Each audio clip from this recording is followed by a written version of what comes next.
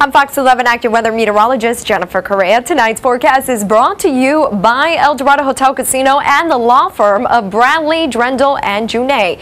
We continue with very warm temperatures now as we head into tonight. Well, high pressure is certainly in control, so we're staying dry. Clear skies, beautiful night out there. Temperatures falling down into the 50s and the upper 40s across much of the area.